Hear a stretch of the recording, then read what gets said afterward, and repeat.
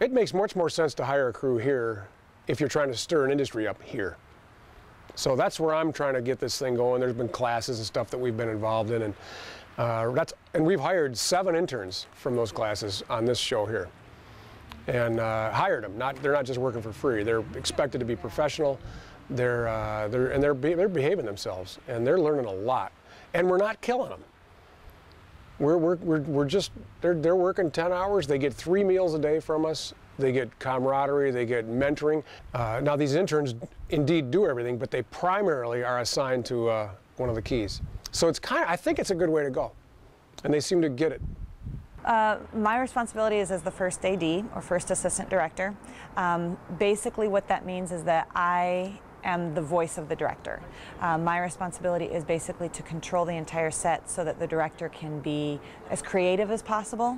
I'm also responsible for helping with the schedule, making sure the schedule is run on time, making sure we make our day, making sure that everybody's working ahead, making sure everything is under control. So basically, I make sure everybody's doing what they're supposed to be doing and then plan ahead for the next steps along the way. I'm also responsible for the call sheet and the production report, and basically just sort of checking in and making sure all the department heads are functioning at full capacity.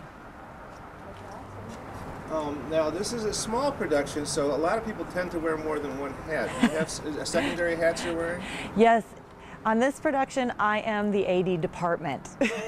Typically on a larger feature, there would be a first AD, a second AD, possibly a second, and then a series of set PAs. Because we work very closely with this much smaller crew, I'm the whole AD department.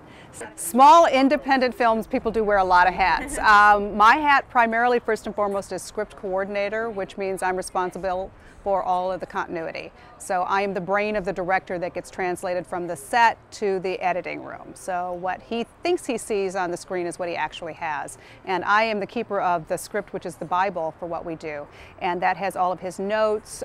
It tracks props, it tracks wardrobe, it tracks set dressing, lines, line changes, light up, setup, day, night, those kinds of things. And that all has to be tracked so that we can move from scene to scene when we're editing. And the other hats I wear, I'm monitoring to make sure wardrobe is matching. I have wrangled children today, so I'm an extras wrangler. And so you guys know, he says, do you want to go see the boat? Where the boat's driven, that's when you yell, right? Okay. I've taken care of dead eels, so we've all done a variety of different things. But that's pretty normal when you're dealing with this kind of a small, tight-knit crew. I'm the key grip and dolly grip or general all-around grip. So anything that needs support, or anytime the camera's moving or any rigging that has to be done, that would be my job. Kind of anything that gets asked for, I have to figure out how to make it work.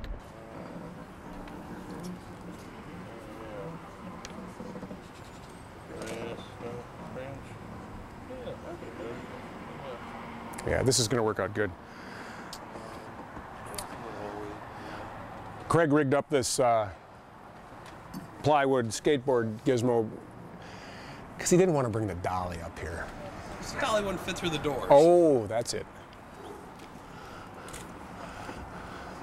Officially on this production, I am wardrobe, hair, and makeup coordinator, and that entails making sure the costumes fit, doing fittings for the actors, getting the looks for the actors that the director and I have chosen to do. It also includes, for this production, some blood tricks, which is involving bloody hands, bloody nails, bloody pants, dripping blood. So we've been having fun with that concoction. For Renee, it's been pretty simple. It's just a look because she's having the different dreams. So we've just kind of altered that little bits and pieces, but kept her in a basic look throughout the show, and we're keeping hair simple.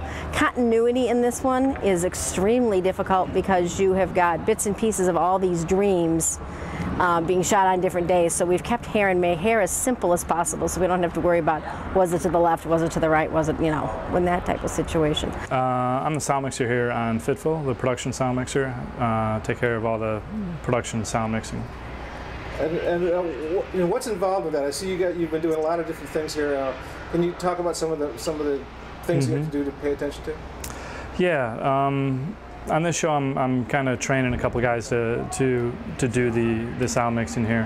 One guy I have at the sound mixer, and he's mixing the microphone and sending it to the camera, and it's recording on the camera.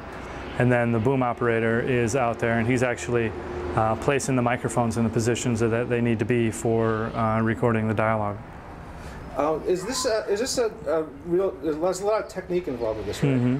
Yeah, very much so. You know, recording sound, you know, is always an afterthought usually on a feature, and you don't notice good sound in a movie. You usually only notice bad sound. So when you get the microphone in the right position, and you don't do that, you don't scrape the mic like I just did during dialogue. You have to make sure you get the mic in the right position to capture it, and then you can, you know, record a clean track for the perspective from the camera.